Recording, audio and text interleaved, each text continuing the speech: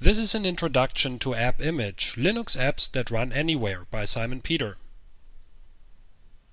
AppImage is a format for distributing upstream provided application binaries that really makes it easy for users to get and run the latest version of Linux applications. And this works even on stable base systems, which means the packaging may not interfere with the libraries installed on the base system in any way. In other words, when you download an AppImage, it doesn't touch your base system. It also makes it easy for upstream software projects to provide official and/or nightly or continuous builds for Linux, just like they tend to do for macOS and also for Windows, but not for Linux in many cases. Now with AppImage, this is really easy to do, and I think it increases the testing velocity by what I call making software fluid. It's really easy to release, download, test, and make the cycle real fast. Also, AppImage doesn't need any intermediaries like distributions or repositories, where you first have to think about how do I get my open source software into a distribution or into a repository. You can just provide your application to your end users without any intermediaries in between you and the end user. A few words about myself. I'm Simon. I am a OS X and Linux live system user. I'm not really an application developer, so I have been stretching this itch for over 10 years. I started with the Click project, which evolved into portable Linux apps, and now finally into AppImage. The feedback from the community originally wasn't so great, so I almost gave up on the idea, but I'm getting ahead of myself, and I will come back to this point during this talk. So let's describe the problem. Is there a problem at all, or is the way we are packaging and distributing software for Linux today not sufficient? So let's dive right in.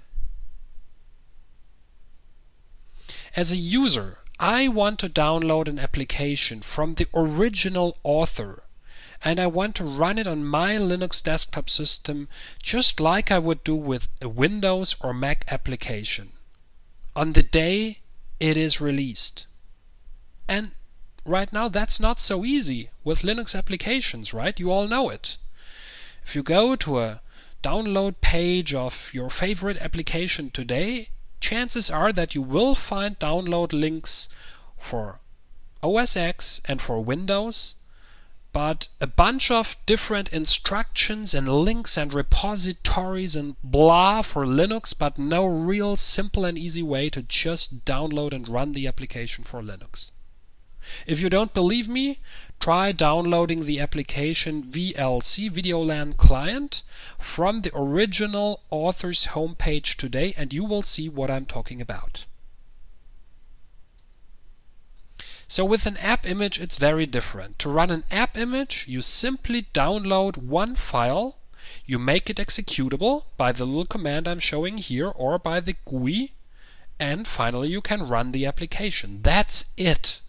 No repositories, no fiddling around, just downloading one file from the original application author and you're able to run it.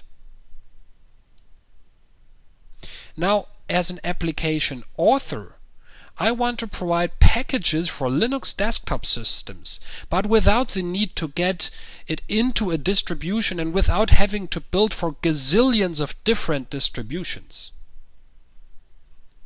You might think this is a bit theoretic, but once you try to get your application into every distribution out there, and I'm just showing the most popular ones on this page, you will see what I'm talking about. Of course, you could also just wait for application packagers to pick up your application, but until that happens, well, probably you're 5 versions ahead already, and this is not really fluid or fast or agile in any way. So this statement is a real concern to people who should really know, right? Here is a quote from no other than Linus Torvalds on the DebConf 2014 conference. This is what he had to say. We basically don't make binaries for Linux. Why? Because binaries for Linux desktop applications is a major fucking pain in the ass. Right, you don't make binaries for Linux. You make binaries for Fedora 19, Fedora 20, maybe there's even like Red Hat Enterprise Linux 5 from 10 years ago. You make binaries for Debian Stable, and so on and so on. Maybe I should really insert the video of Linus talking here. Another use case, as a tester, I want to run multiple continuous builds from Jenkins or Travis CI in parallel, quickly and without messing up my system. So here is our solution. First of all, what are the objectives? Well, the solution should be simple. It should also maintain binary compatibility, because the greatest source code isn't of any use if there is no binary that runs on your system.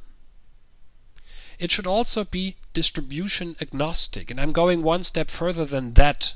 Our solution is designed in a way that it requires no special support from the distribution whatsoever. So this should guarantee that the solution runs on the majority of available Linux distributions today. We also want to remove the need for installation completely.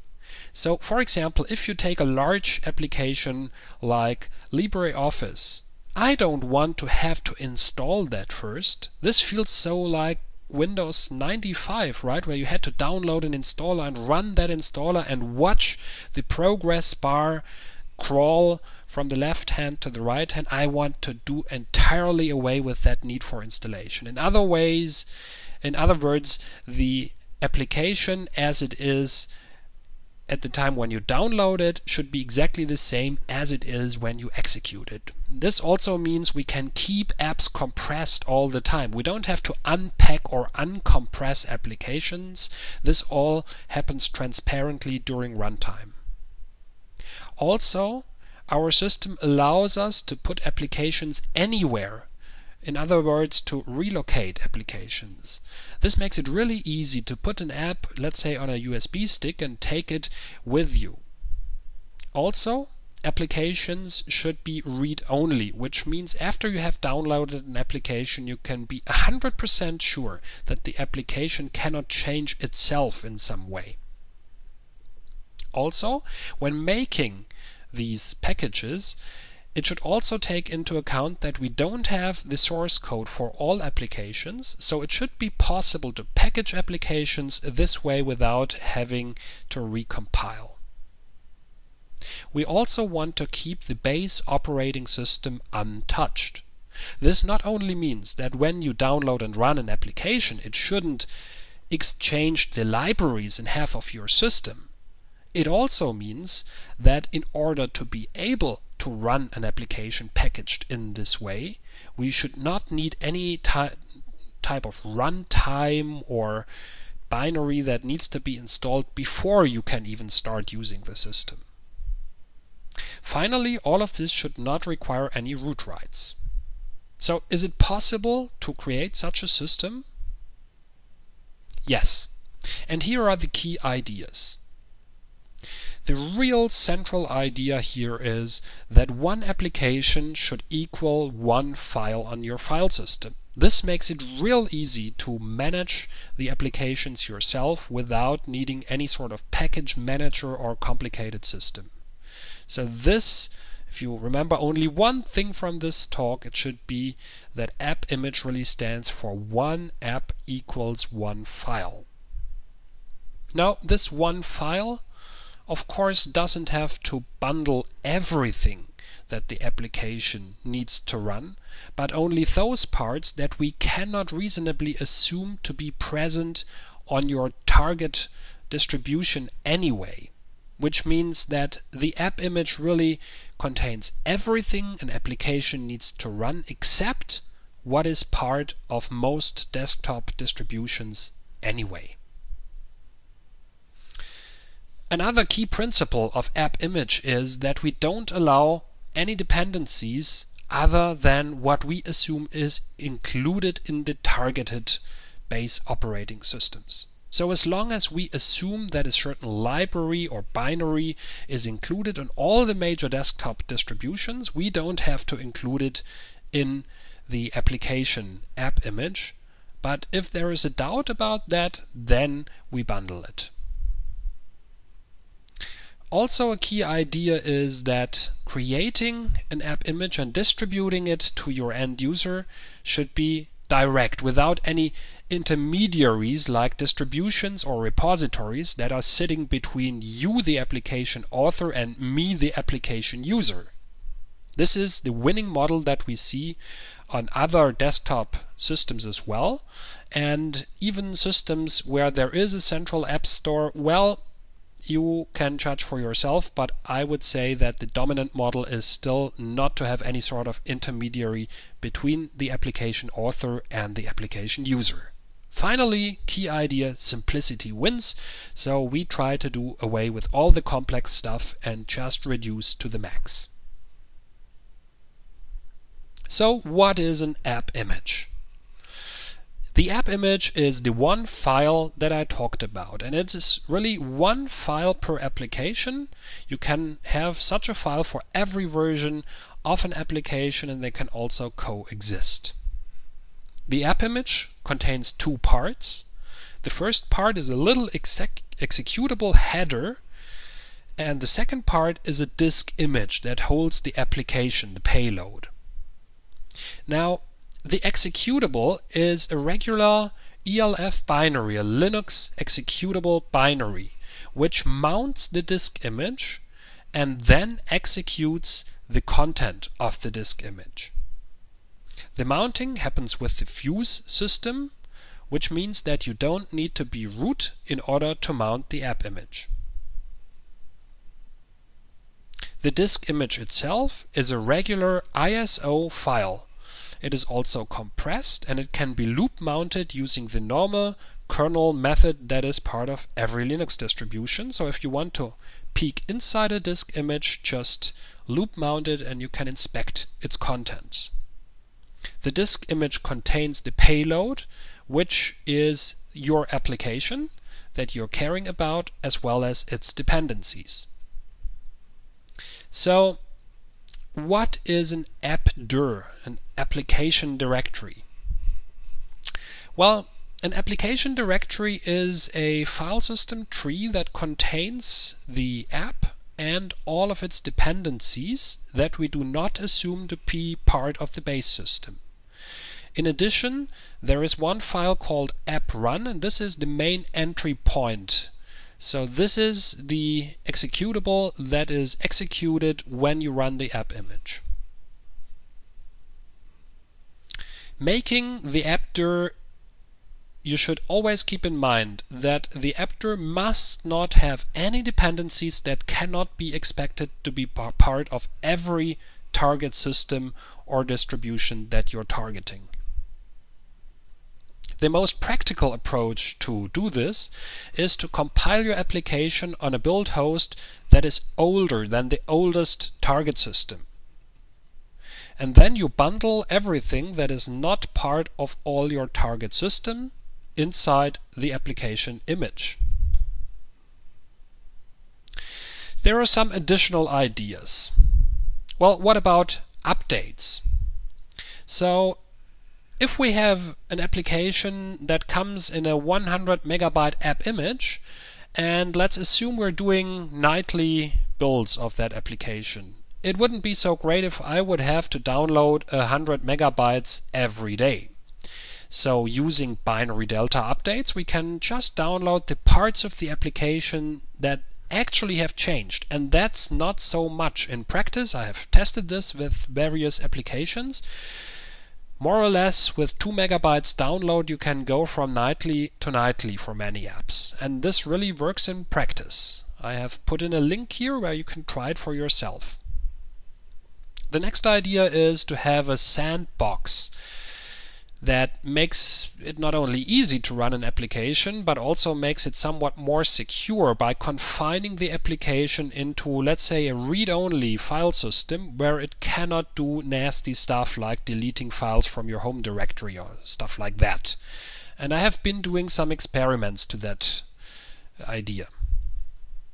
Finally, we also want to integrate with build systems, so that making an app image is really easy. In the end, it should really be as easy as compiling stuff the normal way, and for that we are looking to integrate AppImageKit with build systems. Now I have to say that I am really not a build system person, so if there is anyone with experience in this field, please contact me so that we can work together on integrating AppImageKit into build systems.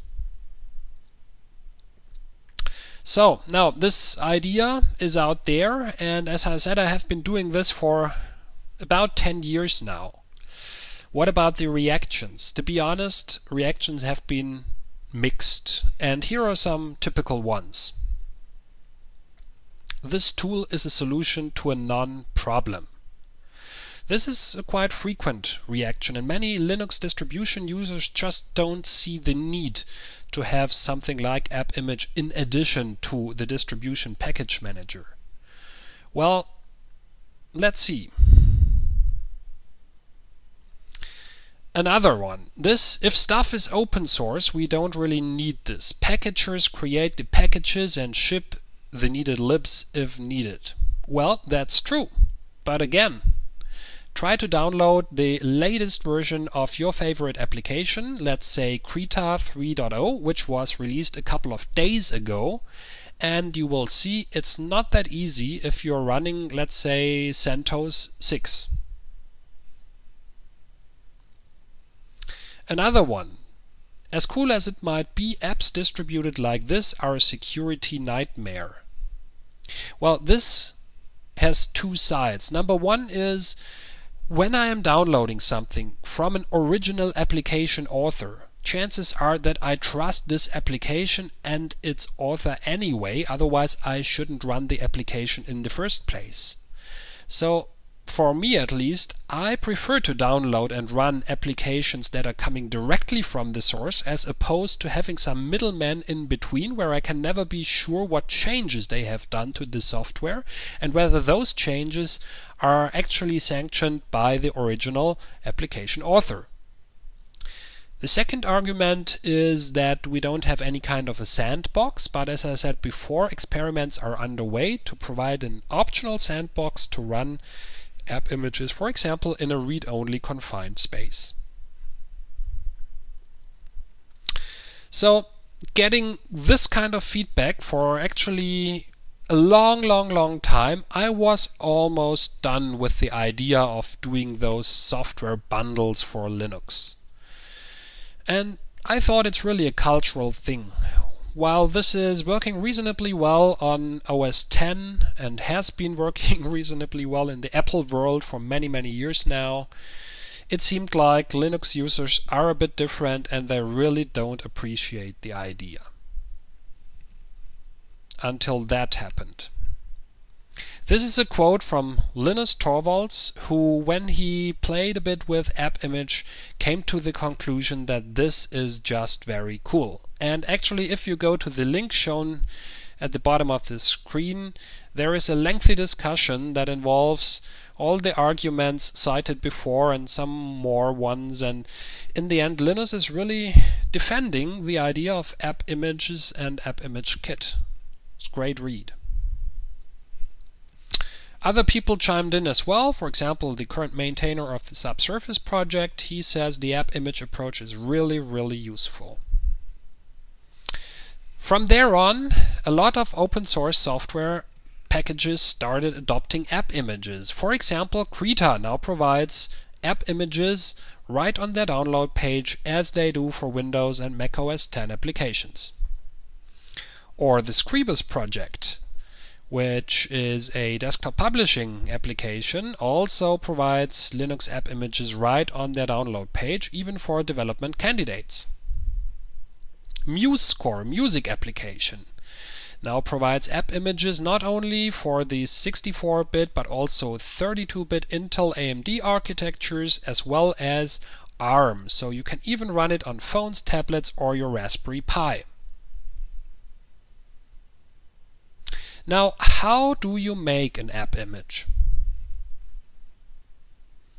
It's really not that complicated. Here I show a little Hello World example of repackaging an existing binary. In this case, I take a Debian package of the LeafPad application and convert that into an app image. So the first thing I do in the first line is make a LeafPad application directory and then download the Debian package. Then go into the app dir, unpack the Debian package, copy the icon and the desktop file into the root directory of the app dir, and then get the AppRun file from AppImageKit. Again, AppRun is the main entry point into the app dir. I talked about this before, and it essentially does all the magic of launching the application. Finally, I get out of the app dir, I download AppImage Assistant, and I use AppImage Assistant to convert the app dir into an app image. It's really that simple. The result is an app image that runs on, in this case, at least the distribution this binary was coming from, and newer distributions. So it's really useful to use binaries that were compiled on the oldest distribution that you can get a package for. Well, in the real world, what you want to do is probably not just repackage existing binaries, but build your own. As I said, please do that on an old enough build system. It's best to use the oldest distribution that you can get, for which recent compilers and build tools still exist. I have been successful with CentOS 6, for example. Also make sure that there are no hard-coded paths in your application. Otherwise, you can patch it away either in the source code or even in your binaries. Then you do the same what I explained before, turning your application into an app dir, and then you should bundle any libraries into the app dir that might not be there in a recent enough version on each target system, which means that if you are using a very recent library that your application needs, then you have to package that very recent library inside the app image. Finally, when you have made your app image, it's important that you test it on each target system. Really, this is important. Don't skip this step. I use a bunch of Linux Live ISOs for that, where I can easily boot into different operating systems to test every app image that I create. So it really gets interesting when you do this for continuous builds. A continuous build is a system that automatically builds your software each time someone checks in a change. And if you do that and combine it with AppImages and Delta updates, then you can go as a user or as a tester from build to build in literally seconds. This increases the testing velocity by making software fluid. Think of it like Git for binaries. Here is a workflow that I have been using with some success. Whenever I push a commit to GitHub, then Travis, a continuous build service in the cloud, fetches a Docker container that contains my build system, in this case CentOS 6 with all build dependencies pre-installed, and builds the application and packages it as an app image in the cloud. It then uploads the build product to to bin tray, where the end user can download it. And finally, on the project homepage, we can link to the AppImages hosted on bin tray. All of this is a fully automatic workflow, which means every time someone pushes a commit to GitHub, then we get a new binary that people can run. To see this in action, go to the Pro Bono PD AppImages repository on GitHub.